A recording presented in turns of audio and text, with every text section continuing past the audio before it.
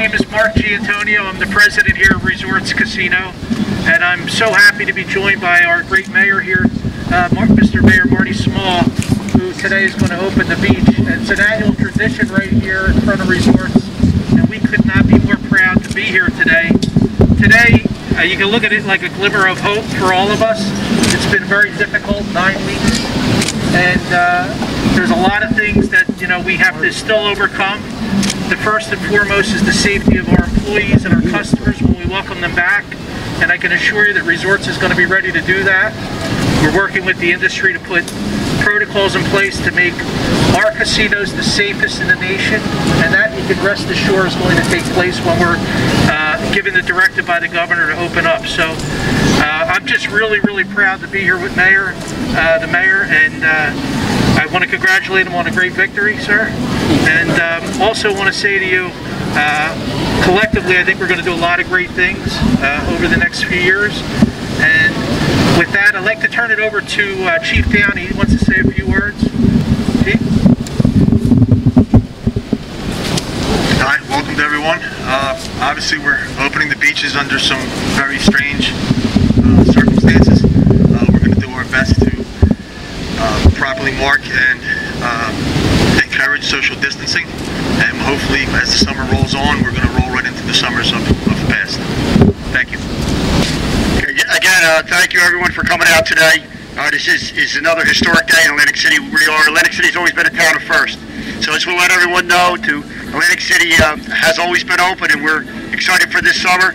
Chief Downey and Mayor Small with his administration have prepared us with working with the Office of Emergency Management, ensuring that our boardwalk and beach is prepared to handle the crowds and to do it in a safe and efficient manner. So I want to thank everybody again for coming, and let's have a great summer. All right, good afternoon, everyone. And it's a great day here in the city of Atlantic City. Can we say great day? Can we say great day? Thank you. Nice classroom participation.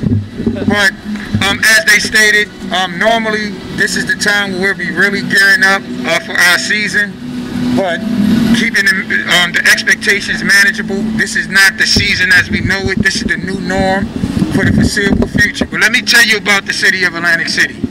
We're always bouncing back. We're the ultimate comeback story. We always reinvent ourselves, and this time is going to be no different. Our economy will bounce back.